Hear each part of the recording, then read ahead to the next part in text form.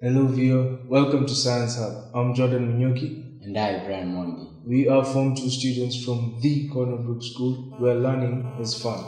Today we shall be taking you through Trigonometry 1. Now, trigonometry.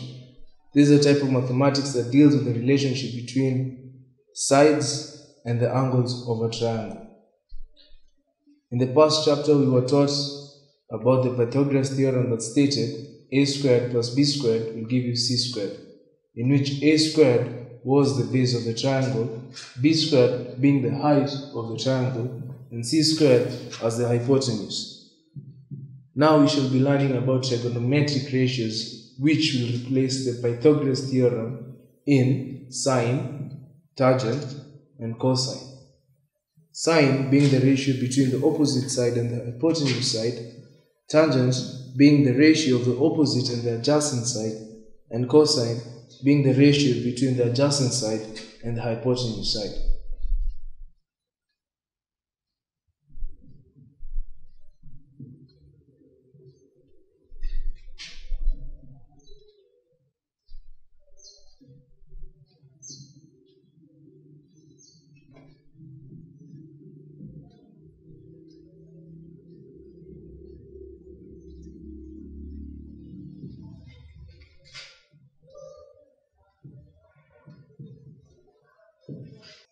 For example, the formula cos is equals to adjacent over hypotenuse, and sin equals to opposite over hypotenuse, and tan equals to opposite over adjacent can be simplified in a simple formula. So, katoa, meaning the same thing. Sin equals to opposite over hypotenuse, cos equals to adjacent over hypotenuse, and tan equals to opposite over adjacent. Then the triangle, a right angle triangle. This is the opposite, and this is the adjacent, and this is the hypotenuse. For a real example, we use a triangle.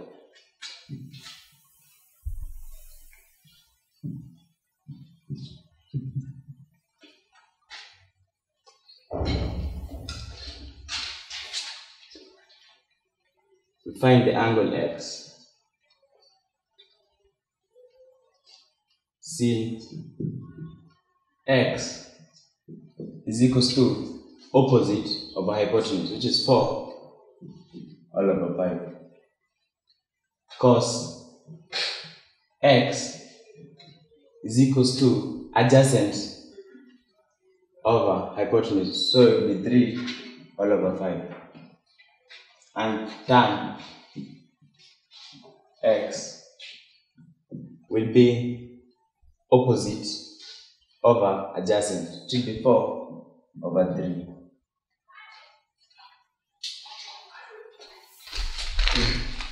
So, using trigonometry, you can actually get actual values of the sides of a triangle, and in the same time, you can still get the angles between the sides of the triangle. Now what he has done here, he showed you the sine of x, you get 4 over 5. Sine being the opposite of the angle, 4, and 5 being the hypotenuse of the triangle. Now if we were to continue further with this, we'd say the sine of x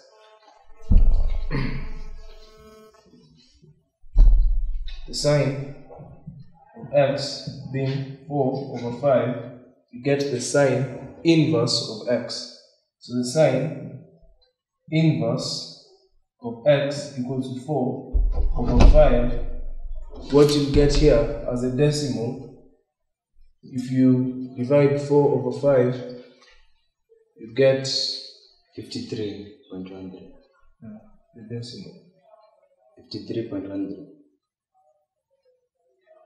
Decimal, as in what you get when you divide 4 over 5.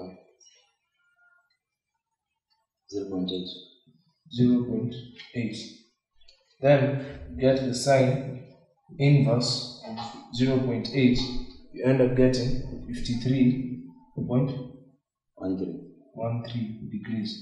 Now we'll have gotten the angle of x in this triangle.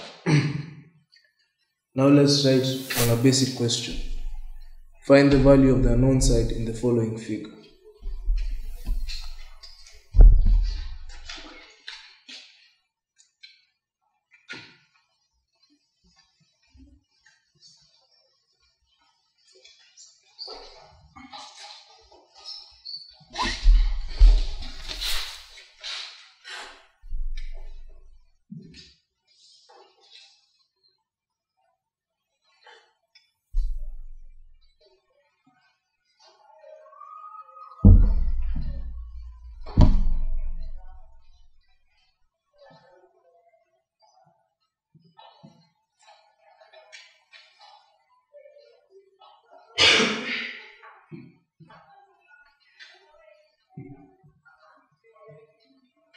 Now, in this question, we are not given the height and the hypotenuse. We are asked to find the height and the base. That's what we are not given. We are asked to find them. We will apply the formula SOHCAHTOA, which states that sine equals to opposite of a hypotenuse. Sine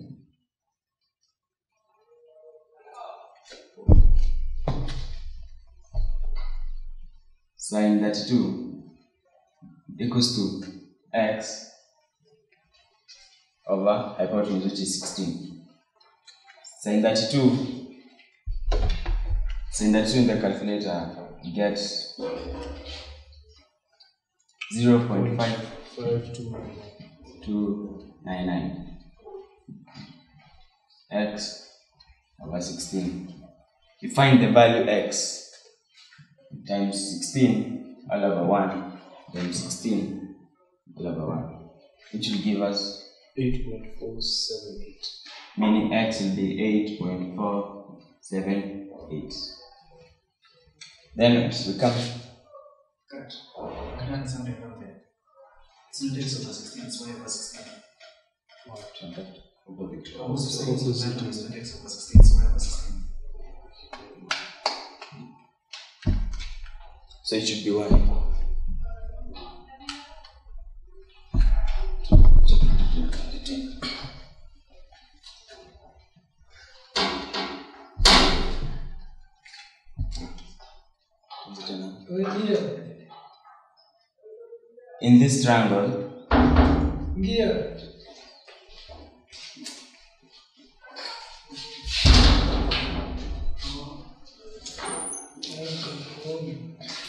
In this triangle, we are given that y is the height and x is the base.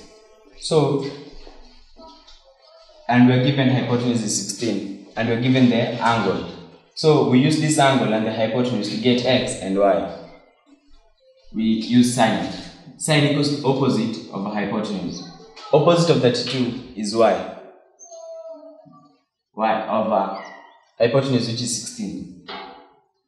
So sine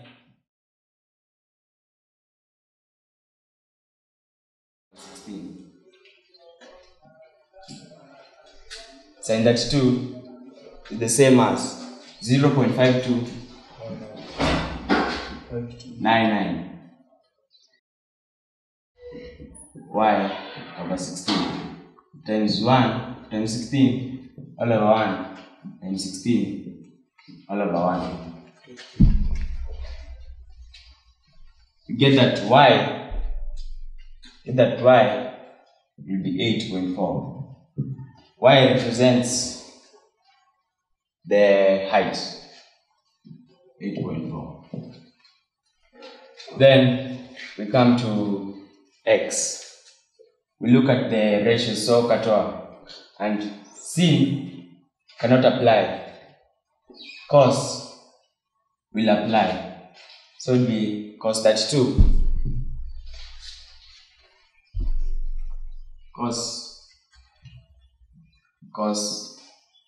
32 is equals to adjacent, which is x, all over hypotenuse, which is 16.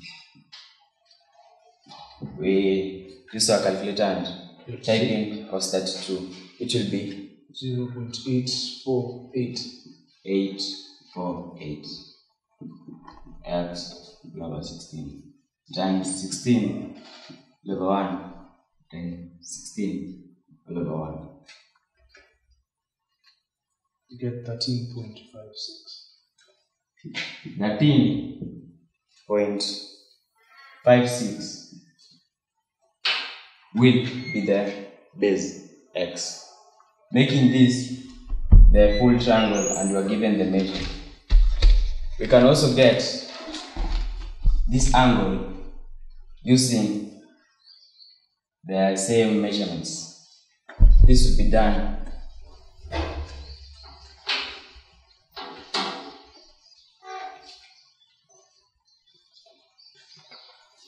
done by applying sin. Let's give it a, let's say sin x. Sin x equals to, this is the opposite of our new angle, 13.56 all over hypotenuse. Sin x equals to opposite of our hypotenuse. Our hypotenuse will be 16. And we use sin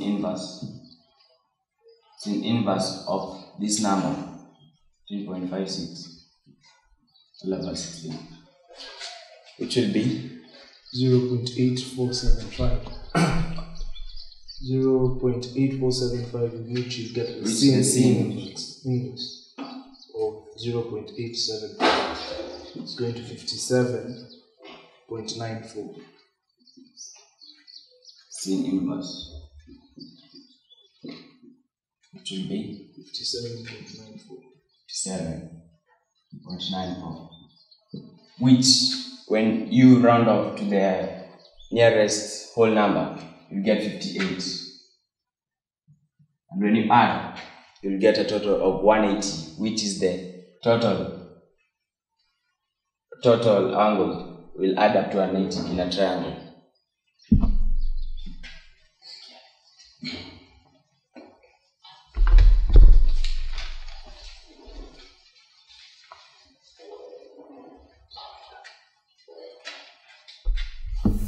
Okay, we have come to the conclusion of our topic for today. I am your Jordan Nyoki. And I, Brian Mwangi. Keep it Elimu TV, where we watch and learn. Thank you.